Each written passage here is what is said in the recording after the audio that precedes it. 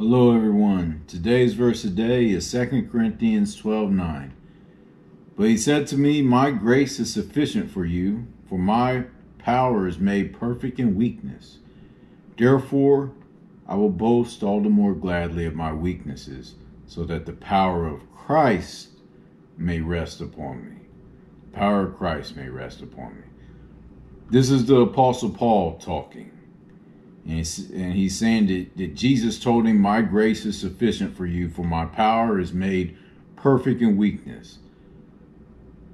What I want to talk about today is how you don't have to be an expert in something to speak about it when you're walking with the Lord. You do not have to have a perfect life to talk about a perfect life when you're walking with the Lord.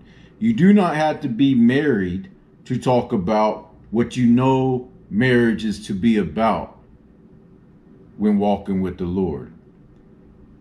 The Lord, the Bible, is all you need, and your power comes from Him. In your weakness, you gain new strength.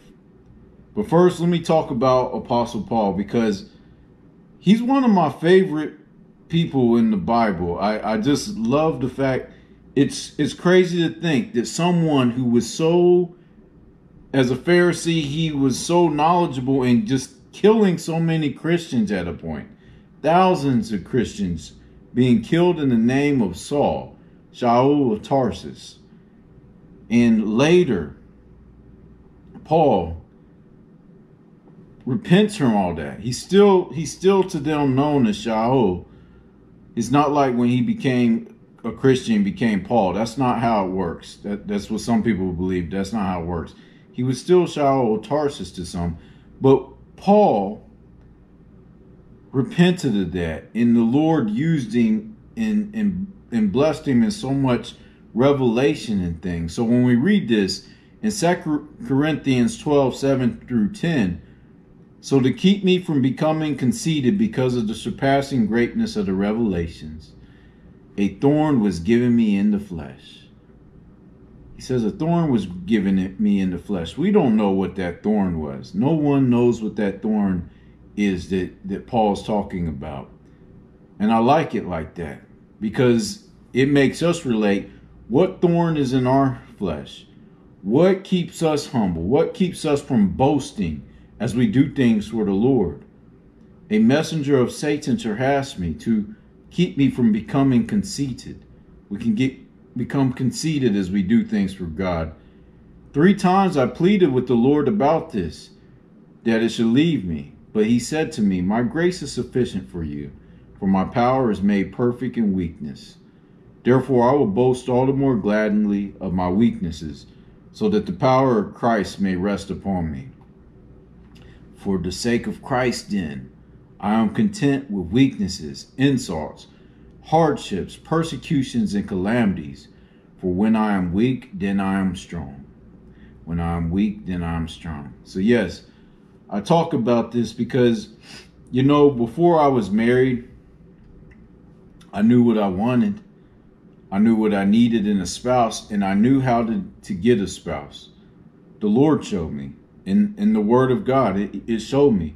And I talked about how I was going to get a spouse. And I talked about what I need. And I talked about to the people that I was courting.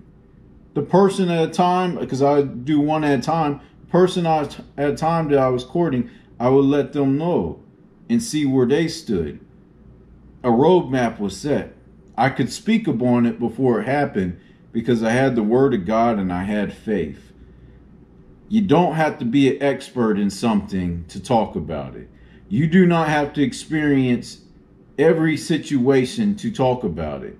I talk to you about afterlife. I talk to you about death, yet I've never experienced death. I've never experienced afterlife, and some things I won't ever experience, and that's a departure from God, going to hell. I will not experience that, but I could talk to you about it. Just like a social worker can talk to you about how to get away from addiction such as drugs alcohol, narcotics, and things of like. They haven't experienced every drug. They haven't been in every situation, but they can talk to it. There's a thing that happens every once in a while. At my old job, we had a building. It's a beautiful building. But as we got new people in, I'd always ask them, hey, when you walk into this building, let us know what's wrong with it. Please tell us. And they're like, I haven't been there very long. I'm like, you haven't been there very long is why we need you to let us know what is wrong with it. Because we got old eyes. We come in here, there could be water coming from the ceiling and we stop seeing it. We don't even realize that the water's dripping. But you, a new worker, you see this and you can spot all the little things, the idiosyncrasies that are wrong with it. Sometimes a person who is unexperienced, sometimes someone who is new has new insights into things. And remember, don't ever doubt yourself because you're made in Imago Dei, in the image of God. And God ain't stupid. So if you're made in God's image, you ain't stupid either. As Acts 2:17 says, and in the last days there shall be, God declares, and that I will pour out my spirit on all flesh, and your sons and your daughters shall prophesy, and your young men shall see visions, and your old men shall dream dreams. Even on my male servants and female servants, in those days I will pour out my spirit, and they shall prophesy. They shall edify. They shall build up. They shall encourage, admonish, supplicate, implicate. They shall console. They shall comfort in the last days. In the last days. Young people, old people, daughters, men, all the Lord's people shall build up, edify, encourage, console, admonish in the last days. And they don't have to be perfectly experienced in all of those things. They just have to know God and know his word. That's what they need. That's what they need. You do not have to be an expert. If the Lord is giving you a tasking to do, trust him. Trust him. Be confident in him. Because sometimes he chooses you. Why? Why? When we go back to what Paul says, my grace is sufficient for you, for my power is made perfect in weakness. If you don't know, if you don't think you know everything, perfect. God's power is made perfect in weakness, in your weakness. He needs you to be a vessel. He needs you to be open to let him rule and him reign in you. Isaiah 40:29-31 says, he gives power to the faint, and to him who has no might he increases strength. Even youth shall faint and be weary, and young men shall fall exhausted. But they who wait for the Lord shall renew their strength. They shall mount up with wings like eagle. They shall run and not be weary. They shall walk and not faint. You'll fly through things when you became through your weakness, and the Lord uses his strength to guide you. You shall mount up with wings like eagles. You shall run and not be weary. You shall walk and not faint. When the Lord's able to use you, when you understand, hey, he's going to do this thing. He's going to do this thing.